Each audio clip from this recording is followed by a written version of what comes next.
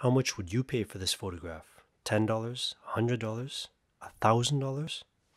In 2011, a print of this picture was auctioned for $4.3 million. What would possess someone to spend so much money on a picture of a flat, barren riverside? This is the story of Rhine 2. This picture was taken by Andreas Gursky.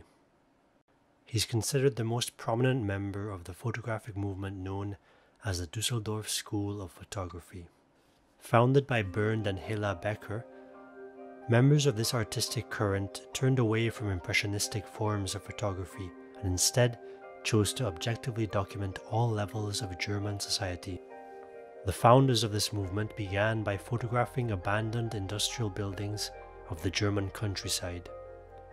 Pictures were taken in large format, with flat, even lighting and from far away, with little to no barrel distortion or warping of the image. The goal was to document these buildings in a neutral, impassive manner. The Beckers saw themselves as scientists, classifying and cataloguing a dying breed of architecture. Some of their pictures are reminiscent of scientific illustrations you might find in an entomology textbook. Gursky studied under the Beckers from 1981 to 1987, and you can see their influence in his work. He shoots mainly large format pictures, objectively documenting human landscapes from a distant, elevated position. One of the goals of the Dusseldorf School was to elevate photography to the level of painting. During the post-war era, a major source of distribution for pictures was through mass-produced photo books. But what if photographs were treated like paintings? What if they were sold in limited quantities, in large frames? What if they became collector's items? What if they were viewed in exhibitions and galleries and not the printed page? The Dusseldorf School was vital in marking this transition, helping to establish the reputation of photography as an artistic medium during the post-war era, a time when consumer technology made photography more accessible than ever.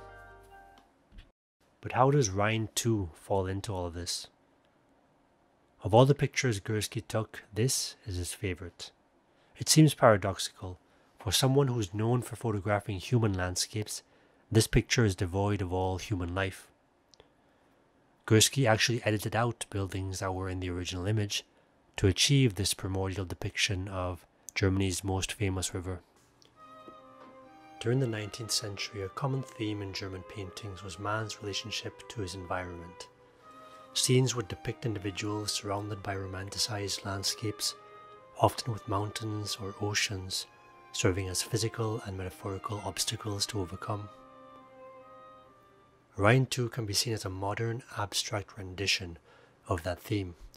Much like the Beckers abandoned impressionistic forms of photography in favor of objective clinical depictions, Gursky took the romanticized German landscape and stripped it bare, making it angular, minimalist, and modern.